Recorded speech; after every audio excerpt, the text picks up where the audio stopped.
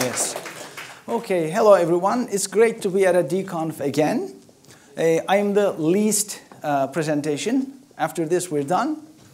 As I've been watching the previous presentations, and as I talk to some of the presenters, there's lots of resonance in the D community. Whoever presented any topic, everybody said, oh, I'm going to say the same thing in one of my presentations, and I felt the same thing. Everybody's talking about the same powerful features of D. But I'm not going to lie, I added a couple of slides just because others used the same slides. Okay, so I work at Mercedes-Benz Research and Development North America, Inc. I work right at that building, right around the corner behind the building. It's such a dramatic building, and the skies are always that dramatic. It's a happy place. I'm a part of the autonomous driving project, which is a joint project by Daimler and Bosch. And this car looks awesome, but I've never seen it. I think it's an artist's rendering. The real car looks like this. It's still awesome. It's the S-Class. And this car will be running in San Jose, California. Sometime this year, by the end of this year, we will have autonomous taxi service between some Caltrain station and some shopping area. Everybody said they are hiring. I want to put the hiring thing up front to get rid of it. So that's directly from our website, mbrdna.com. I have good things to say about this company. I'm very happy. And we're not only about autonomous driving. At the bottom, you can see all the other teams that we have. The blue one is where I am at. So the content of this talk will be, I will first describe the problem where I use D, or the problem that I use D to solve. It's about ROS, bag file migration. I'll show the solution, and at the end, it will be just a random presentation of the D features that I liked, I enjoyed while writing this tool. Pretty random, you will see. First of all, ROS is Robot Operating System. It's at ros.org. It's not actually a kernel operating system. It lives in the application level. It manages its applications, brings them up, even builds them, and it manages their message passing between them. So it's very useful for academic research, let's say, for robots. The most important thing for me is that it records message streams as bag files for the researchers to replay later on. You go to the lab, start the robot, it moves around, collects some sensor data, and then you go to your desk on your computer, replay those sensors, and see how your new algorithms work on those sensors. It's basically a message stream saved in a file. And it comes with some awesome tools, one of which is RViz. It's the robot visualization tool. I'm sure you've seen many 3D images of self-driving cars. You can rotate this image and you can see the car driving in it when you treat a car like a robot. This is just a simple sample, a 3D point cloud accumulated semantic LiDAR points. And the semantic information is represented by color in this case. You can do pretty much anything with this tool. Pretty cool. Before you guys get any ideas, in self-driving technology, functional safety is top priority. So you cannot put any software component on the car like the hardware components and the car drives by itself. If you want to learn more about functional safety in automobiles, ISO 26262, and also learn about ASIL ABCD levels. All I'm going to say is ROS is not ASIL D certified, so it cannot be on the car. So don't go thinking Mercedes-Benz is using ROS on the vehicle. What a disaster. We don't. This is just a research tool. I hope this is visible from all the way back there. So ROS bag file is just a series of messages, as I said, as well as the connections that the ROS system recorded. A connection is a publisher of messages, so here's a connection made, and that connection sent 2 messages. Another connection came in, it sent its messages, and the first connection continued sending these messages. So they're all saved. It's a publish-subscribe style system. Every message has a topic. You publish on that topic, and clients read under that topic. So one great thing about ROS is every connection records the message type, exact message type that is dumping into this file. And it's defined in textual format, just like you would expect in a D struct. So this one says, I have an array of foos and a float 32. And right underneath, the connection information, type information, also includes what foo is. And foo is a bar and an int32. And then, to complete the entire definition, and a bar is just an int64. So this is great because even a tool like any tool can read this file and serialize and deserialize that information from the bit that the message contains. And here's a message record.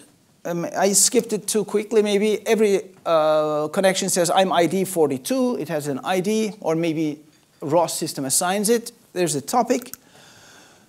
And then messages are recorded at that timestamp from that connection, and here is some zeros and ones. These zeros and ones can be represented in a D struct like this, or a set of structs. And everything is little endian with 1 byte alignment. There is no alignment loss in this format.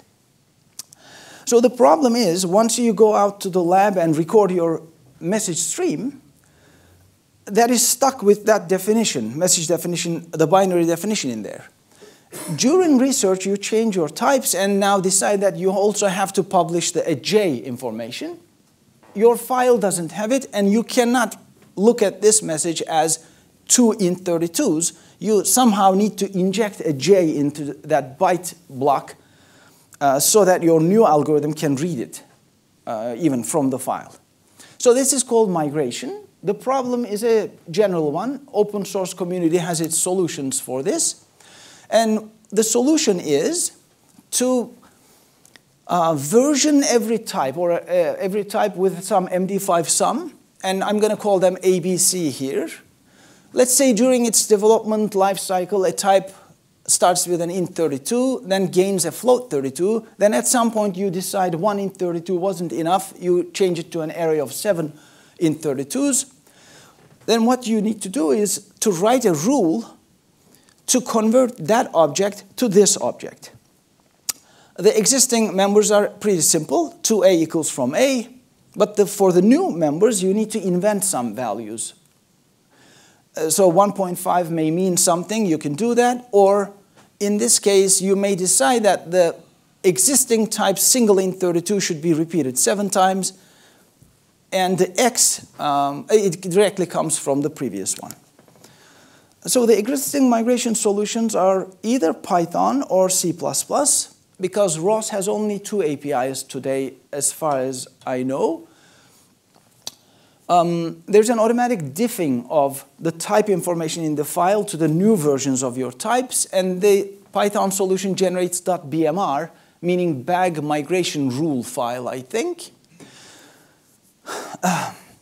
So what the developer needs to do is generate this BMR, edit the file to add this, I want to say 2x equals 1.5 information in it, and then they apply this BMR on the file to get a new file with that, those bits in it. The developer confirms that this rule file has been looked at by a human by setting valid equals true. So the generation creates a member that says valid equals false. For the system to trust you, you need to go and change it to true. I heard there are some limitations with latch topics. I'm not going to get into or any of that. For the C++ solution, you have to have both the old type of the old version of the type and the new version of the type. You need to link a single program that knows exactly that rule. So these are the existing ones. So the D solution that I came up with is a statically typed rule generation. Instead of the valid equals true, I decided to inject compilation errors into the rule file with D syntax. This is I equals question mark. So the DMD gives me a compilation error saying you need to do something here. So the rule that generates knows there's a new member called I, but it cannot invent a value for you, so it invents a compilation error, or injects. And it worked pretty well. This equals question, at some point I decided, experimented with static asserts. Static assert, please do something here, but this is very short and produces very readable code, error message. So the idea is, as you change your types, these rules are generated in D, and the migrator program knows about all the rules because it links with all of them once the developer removes the compilation errors. Now this migrator knows all your past history. Dump any bag file to it. It knows which MD5 sum to which MD5 sum and applies the rules as necessary to bring your old bag file to an up-to-date bag file. That's the idea. So the big question for all of us is, how do you introduce D to your work environment? What are the resistance? How is it going to work? So invest your own time. So this is a quote from one of the earlier talks. I think Bastian said that. So this is the kind of resonance I'm talking about. So that's exactly what I did. I saw a need for such a tool, or the existing tools were limited. I said, this looks like a fun project for D, all playing with the bits and just reading an input file and producing a file, very simple stuff, which I thought would take 2 weeks. It took about 4 months. So as I was working with this, news traveled by word of mouth, and interestingly, a team in Germany actually assigned to this task, and they heard about this solution versus other things that they might write. And they just compared all the solutions, all the possible solutions. They made a table and can do this, check, check, can't, impossible, check, check. And even though the solution is written in D, just because it was written and it was working, not fully but promisingly, they just chose D without knowing a single line of anything about D. So I think that speaks volumes about the project that I work under. So we have open-minded people trying to solve problems.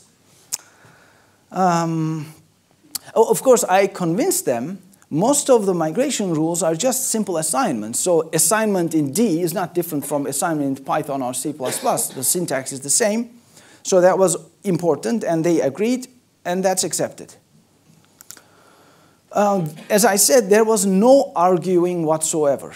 When I sold D to my colleagues, it was just pleasant talk. And when I joined them, I told them, every time we talk about C++, any question comes, you will hear me saying, that's not a problem in D, or we solve it this way in D. And it was all very pleasant, nice communication, no arguing whatsoever.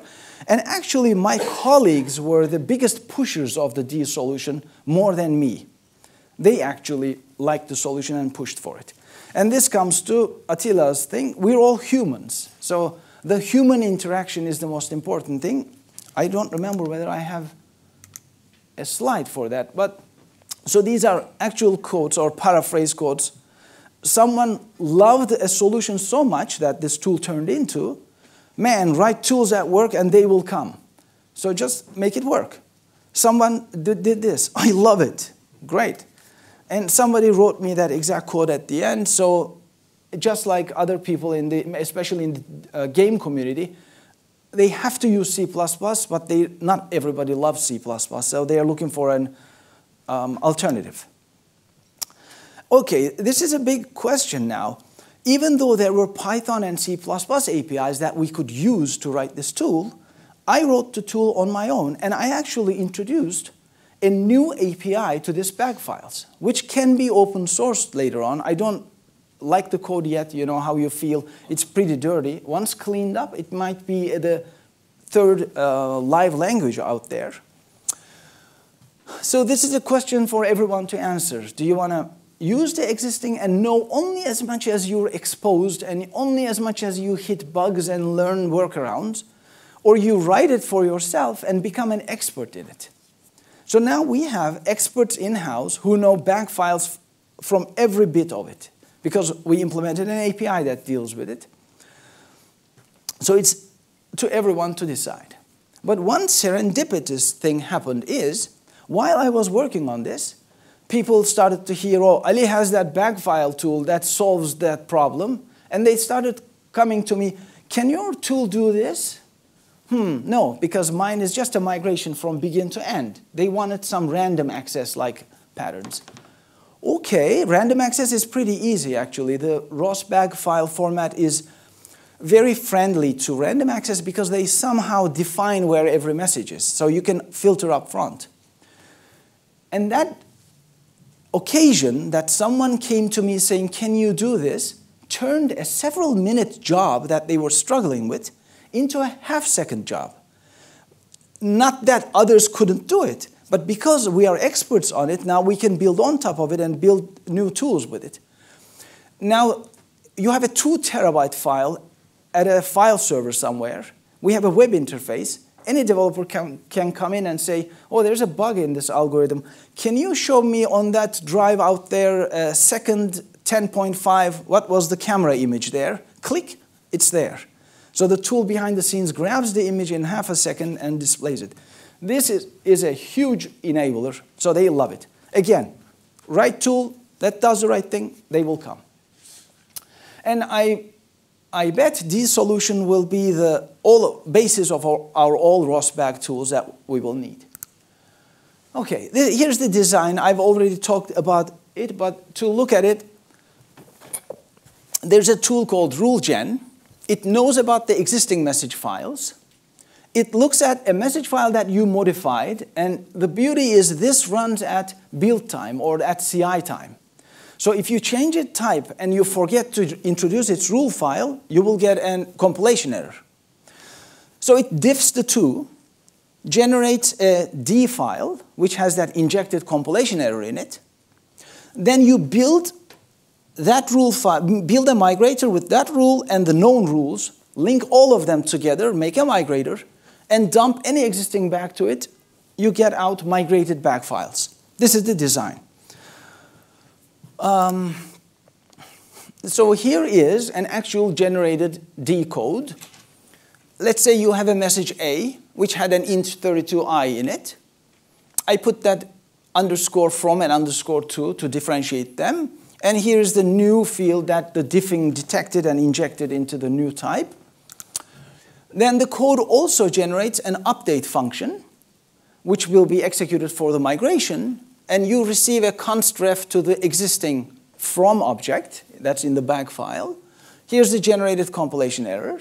And all you need to do is replace that with 0, maybe reach into the from object's existing I and have it. Or you also have the topic that this message was published under, topic.length, that's something. So that's all the developer needs to do in most cases. Of course, almost nobody at the company is familiar with the D syntax. In some cases, this new field is an array. So the code generation is smart and tries to generate code that's friendly to other programmers. For example, now if it's a scalar, it's just an equals question mark.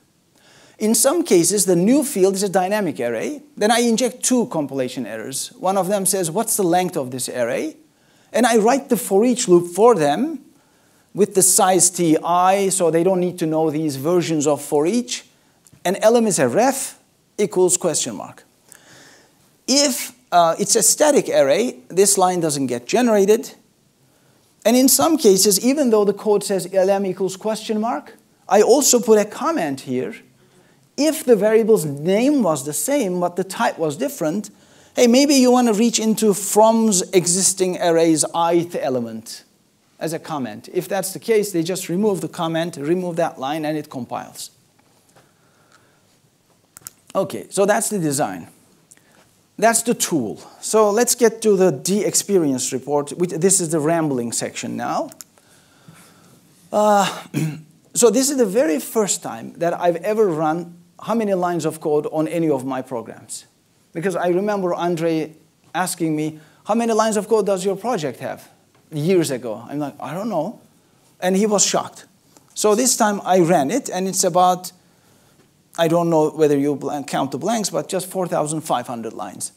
So it exists exists of a D-ROSBag API, two main programs that you've seen in that chart, RuleGen and Migrator, and the aligner is the serendipitous one. That's like a Swiss Army knife. It can do almost anything.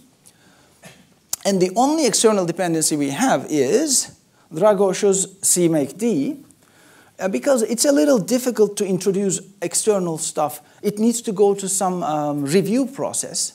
And I didn't want to depend on other stuff.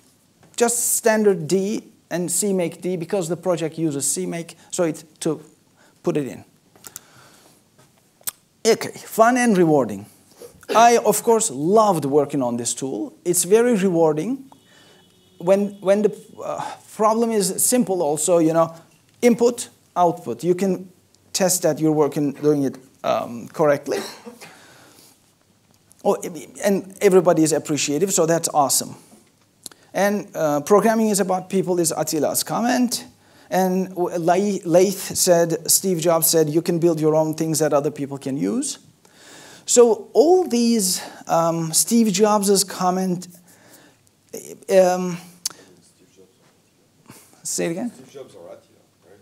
Yeah, the same, yeah. So, so I felt I grew, let's say. I felt what Steve Jobs meant here. So I felt more like an engineer at this project, let's say. There was a problem, I wanted to solve it. It wasn't always this feeling in other companies. At other places, you might feel like a cog. Now, here's the problem, go solve it. But here it's there, I want to solve it. And of course, D was a big part of it. I wanted to use D because D is really fun, and I don't need to tell you guys this. And plasticity, of course. I mean, whoever I talk to, yeah, I use Python for prototyping, and we use C++ in production. And this is something we've been hearing a lot. Nope, I use D for prototyping and for production, just one language. And here it is, the code is not even optimized yet. I know some problems in there, but the problem is so I/O-based that I'm not going to fix them until I see that they are problems. You read 2 terabytes of a file, you generate 2 terabytes of a file. It's over a file system, you know, it's the big problem. But I didn't leave obvious pessimizations in the code, of course. And I used garbage collector, of course. You know, no problem there. But I tried to do some premature optimization, and I struggled with bugs in that area, as proven earlier. Okay, so this project has some casting bytes at the lowest level. As I said, the messages are in little endian binary format. I have a function called bytes as, and you can give any template parameter. Also see, I've used contract in expressions. I love this syntax. It's like unit test, it's an enabler. It makes the code look beautiful as opposed to the older syntax. And of course, that's some template constraint, and this function works only if T is not a string. I have a sister function that does the string version. But of course, because I depend on little endianness, D gives me the tools to use a static assert, and from the standard system check that this is a little endian system. Of course, I do that at runtime as well. This is the runtime check, that's the compile time check. Nested functions, because somebody mentioned it, it reminded me, I used nested functions, and I love them.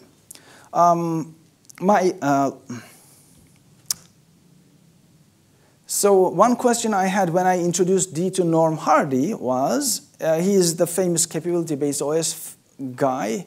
Unfortunately, we lost him. His first question was, does D have nested functions? Yes, it does. Good. So it was his litmus test. And nested functions are great. They are basically closures or lambdas with a name. So I use them. It removes duplication. I used UDAs like most of the presenters here. For example, I haven't told you, but the ROS bag file has records, and records have some opcode. I just put this is a bag record struct. It represents that opcode record, and the parser knows about this and uses it for its advantage. I don't need to do anything other than a single loop static for each, I think, in there. The parser handles this. Many of you talked about removing boilerplate. This is what I did. Maybe it's buggy, but it worked. I usually have structs where both of the members or three of the members are taking part in the comparison. So instead of typing the three things all together, this can be string mixed in. And it's the standard boilerplate comparison that takes all members into account. Okay, it just works.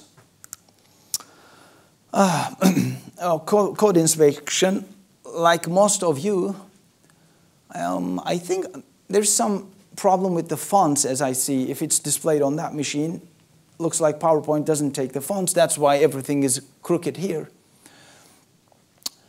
So just like compile time code inspection, I think, or was that Steve? I forgot. So I say if a struct has an update member and if it's a function, then I call it.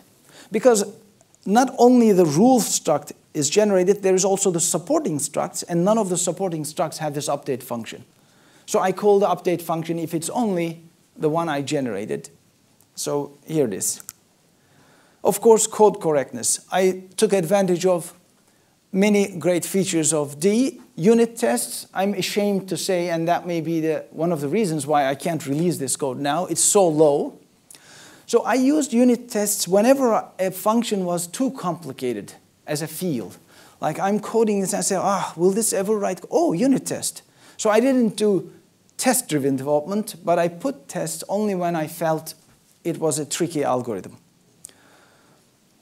There's one invariant. I'm going to show you that type, that much in and out, static assert, assert and enforce everywhere. Okay, this is something I want to mention. I'm recovering from a 1-year Go programming experience before this company. And as you would expect, like any sane programmer or any non-junior programmer should appreciate, I did not like the handing error codes from function to function to function. I think it's tedious and it's against programming mentality. You want things to be automated. As long as you understand the cons of exceptions, you should use them to your advantage. And exceptions are extremely useful. I did not think about error handling. I used enforces or asserts, like I said earlier, and everything worked. And paradoxically, I think error codes are error prone. I'm sure you guys know that too.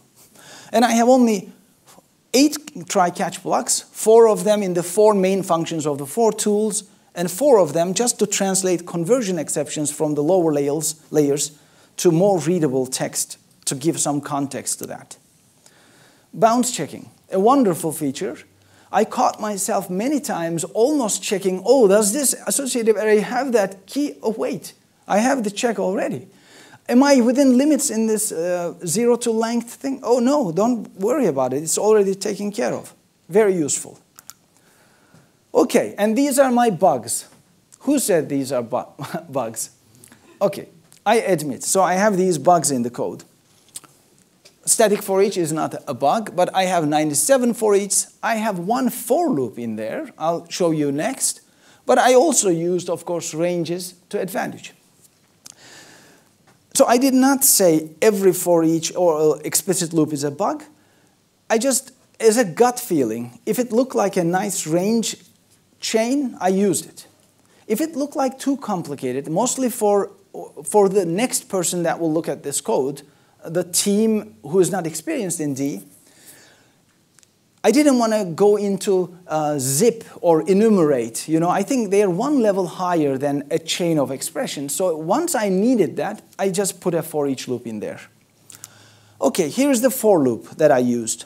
At first, I wrote that, and it did not pass code review. A reviewer said, I had a brain stack overflow with that thing. Do you guys know that syntax? No? Look at that. For curly braces, there's a scope, or is that a scope? And there's no semicolon or nothing. Huh? This is a block statement. Yes. So it doesn't introduce a scope. This is actually the way of generating a for loop with multiple loop variables that are of different types. If it's the same type, you do like in C with a comma. That's correct. But later on, I realized, OK, I really did not need two of those. So this is the only for loop that I have. It's a C-style linked list traversing-like thing. But in this case, the node information is not in any linked node, but they are in an associative array. So I start with the head in rules and rule next in rules. So that's the design. That's why I still kept this. It's a C-like. I'm sure we can do this with a generate function or something, but this is my bug. OK, let me show you what a real bug is. Not a loop. Format string passed as a runtime argument. This is a design bug. Of course, because it explodes on your face at runtime, it's checked at runtime, and it's most of the time or often on the less traversed error checking code. You have some problem in your program, it prints an error, you can't see the error because this error printing exploded. That's why we have the compile time checked format, where you provide the string as a compile time per argument. Look how the color changed. The bug was red. Oh, it's now nice. See, this is because of the font. I apologize. So the yellow ones are there and there, and green ones are here and there. So the problem is this is not good enough because the association is in your mind. We're using a programming language as a tool. There's an association there, tight association, but you can't express it programmatically. This caused me trouble. And I'll show you why I'm putting this here, why I had trouble with this. You will see soon. And this should be the correct way to do it. And I'm glad Seb mentioned this. This is the most desired feature change into D. I briefly mentioned it to Walter, who is not interested in my talk. And he should fix this. This is the good thing to do. And those comments are by my daughter when I said, instead of DAW, what can we say? Obviously, naturally, this is the way it should be because there's no problem. You mean, I want the value of the name there. Of course, the syntax may not be the best one. I know Attila's opinion on this one, but I think this is really clean. Oh, this is the reason. Oh, let's go.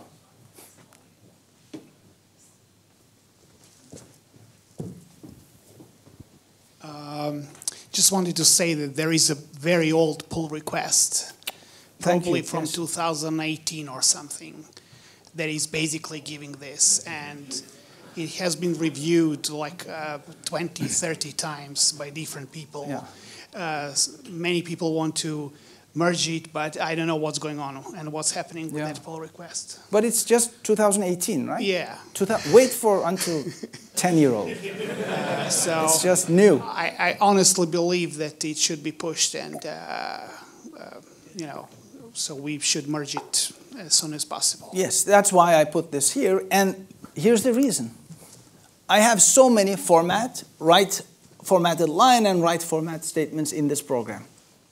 Some of them in code generation, some of them in error strings, some of them in assert strings, wherever, so many. And you know, oh, let me put a new information in there and then put it in the parentheses and then come back, change the format. Didn't feel good. It was less fun dealing with this. And I had this format string gotcha. When the string became too long, when I wrapped it to the second line, I put a concatenation operator there, and that's a bug. Because the template, the bang has more precedence than the tilde. So format says, hey, you give me a percentage, so the format stops here. So you have to put these parentheses around the format string to get it done. Well, I mean, it hurt me, meaning, what's happening here? What is this reason? And it was a minor gotcha, at least. But this was a memorable bug, because this was an old bug I put in there, which was obscured by other bugs. When I fixed the other bugs, I hit this one, which in code I had forgotten that I'd written. A ref was missing. I understand that the compiler cannot, in all cases, save me from this, but this hurt me. Yay! 95 structs in this code, 1 class hierarchy, 1 interface, and 2 class implementations. Multiple dispatch. So we always hear multiple dispatch is overblown, we don't need it. I needed it in this case. If you remember the smart code generation, the helpful code generation, that depends on the kinds of the old variables and new variables. So it's actually double dispatch. So what I ended up doing is generated this predicate functions and the generator function. I created an array full of that struct. So if any array to static array type, I set a predicate to check for that, and then the generator right underneath. These are all lambdas. I've shortened the code. And then any array to dynamic array. And the order in this array is important because at runtime, I went in here and walked through it to find the match. I was actually doing multiple dispatch, double dispatch there. And at the end, I put a catch-all, and I equals question mark compilation error comes from that catch-all, basically. So I remembered Jean-Louis Leroy's open methods library, which someone else mentioned here. Useful stuff. I did not use it. Dub is great. It just works. Dub build, awesome. And again, interestingly, I had never used Dub. One of my colleagues who looked at D said, use Dub, it works perfect. Okay, it worked. Except it drops a directory in your source code, source directory. And our build system mounts the source read-only. So it's impossible for us to use. It wants to be run from the source directory and drops a directory in there, doesn't work. Okay, we were going to use CMake anyway as a wrapper around Dub, but then we went to proper CMake D. Okay, I had fun with op dispatch. This has been mentioned earlier. This is a wonderful feature of D. I created a bimap. A bimap is basically you add 2 elements. They are associated with each other. If I say give me 42's value, it comes back as Mary.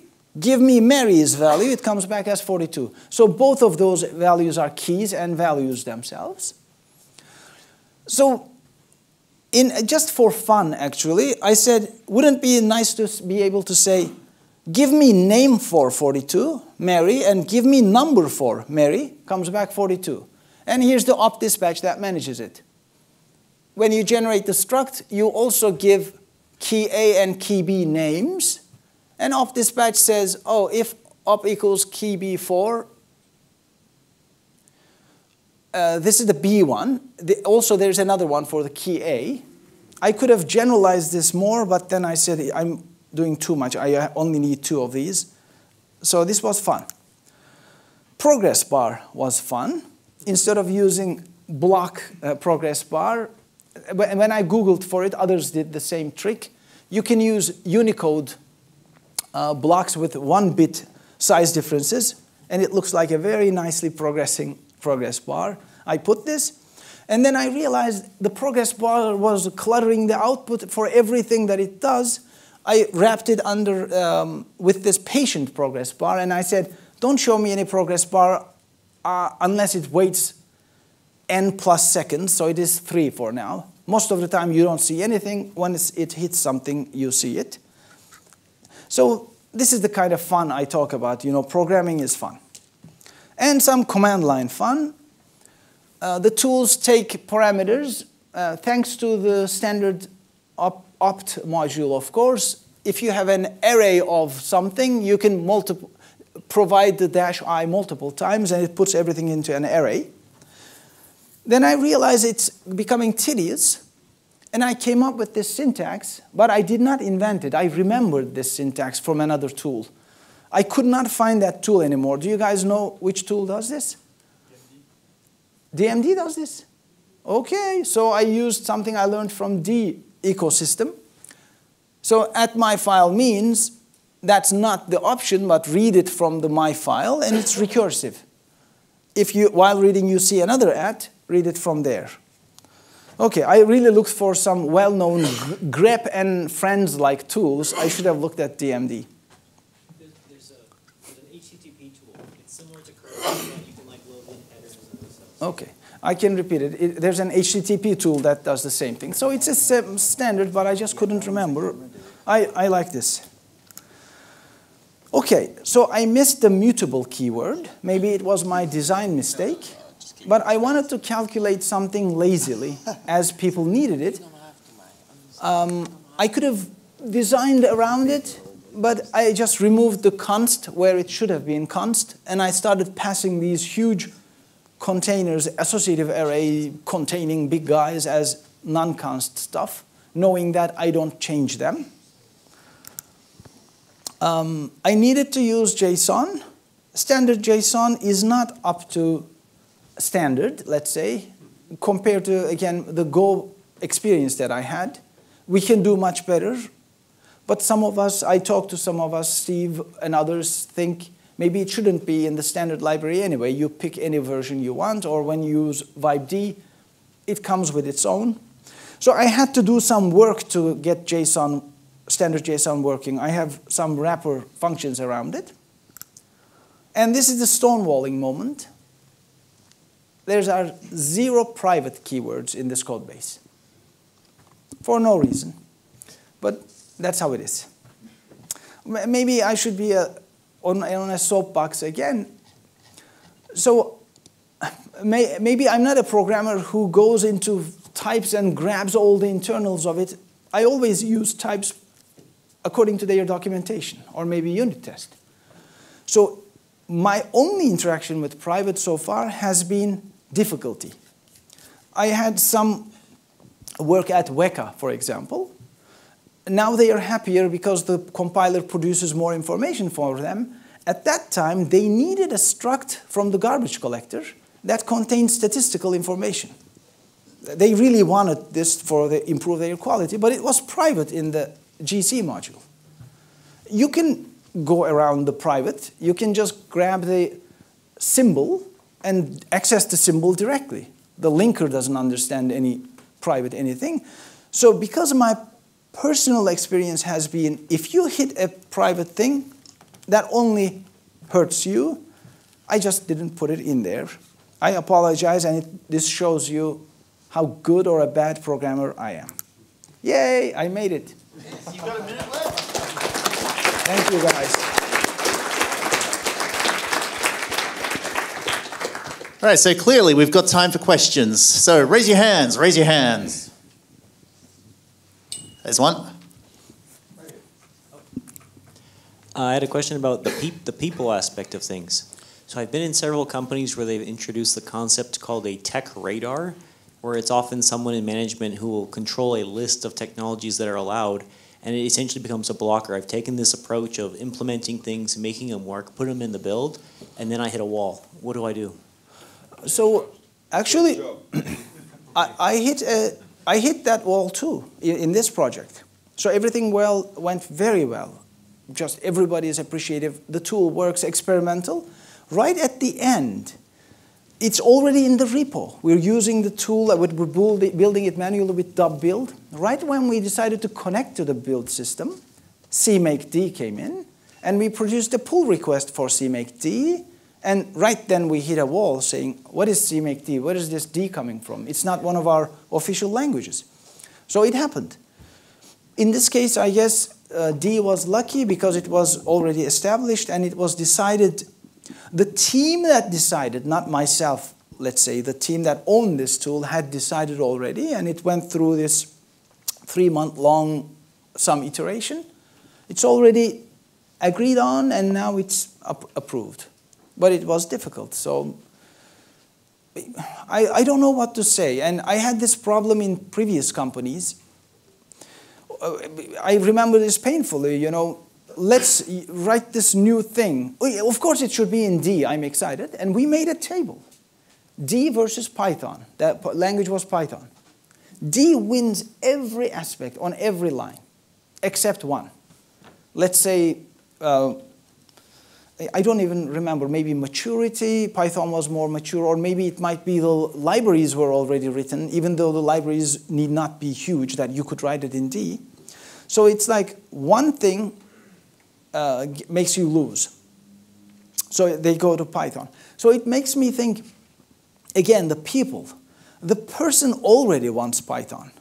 And they're looking for one reason to do it. And if you're in such an environment, I don't think there's a way to do it. And you can't argue. I mean, I think everybody agrees here by now. It just worked in this case. I mean, luckily, I'm surprised, actually. Okay, any more questions? Stefan? Not a question, more a bit of a comment. I would say you did the right call with private. I can also say that it puts up barriers where there shouldn't be any.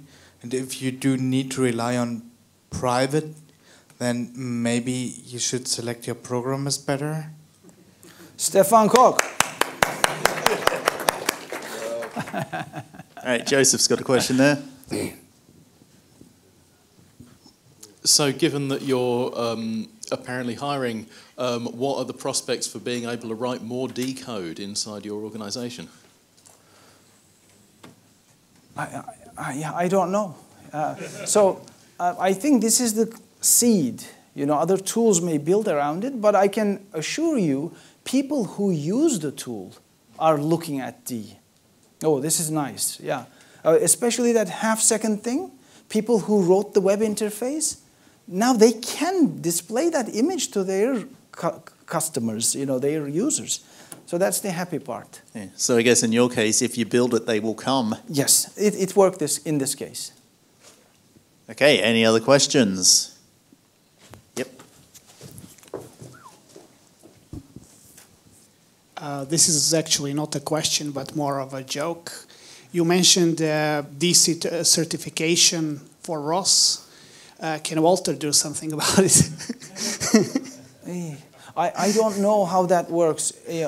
Yeah, even for C++ code, like it's a third party is certified somehow, I think, and I've heard like $500 per line of code scale projects.